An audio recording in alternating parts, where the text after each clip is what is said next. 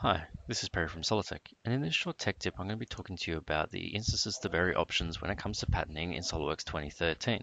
This is a new feature to 2013, and it's actually quite good.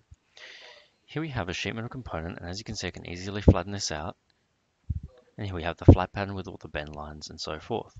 What we're going to do in here, if I just show you the end result, is create a cut that has other cuts in there which are varying in dimensions, as you can see going up through here. In previous versions of SolidWorks, we would have had to create a sketch and then have multiple sketches of the different sizes like this. We'd have to go through, sketch this out, make it bigger, and pretty much dimension all of these and centralize them and then cut through. This is very tedious and not really the easiest way of producing the cuts that we require.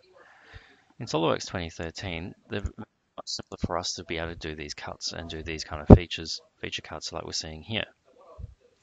I'm just going to suppress everything and start from scratch again.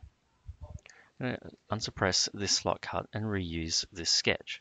Simply going to the features section, we're going to do an extruded cut using this sketch and cut straight through and link it to the thickness of the sheet metal.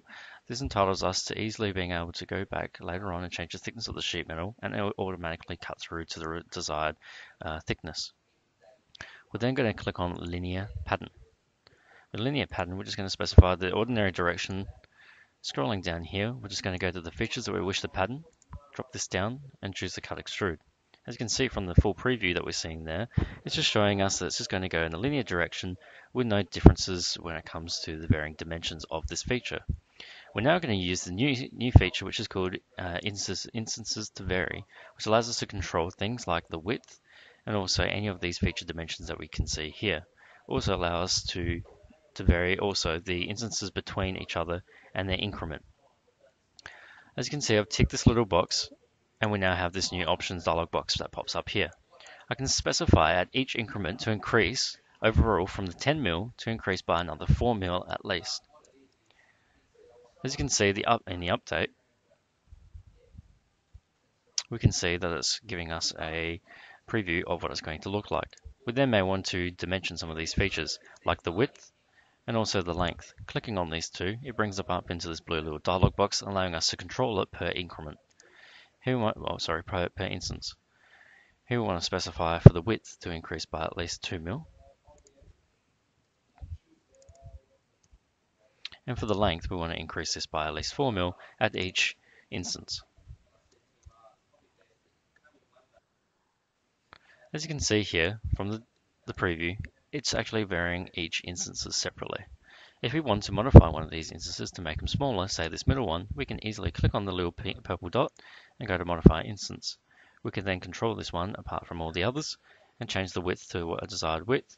We might change this thing to about 10 in the width. We may also edit this again and make it even shorter with the length. I might set it to 30, 35 or even 25 like the original. In the little green tick up at the top right hand corner accepts all the patterning options of what we've already changed in there. And as you can see in the graphics view, all the cuts have been created very successfully. Now with our cut pattern completed, we can easily go back to the sheet metal tab and click on the flatten section, and we can see the end result, giving us the overall flat with the cuts that we require, like you can see here. We can easily right click on the flat pattern and click export to DXF or DWG to be sent for manufacture. This has been a Solidtec Tech Tip. Please feel free to send us an email if you have any questions.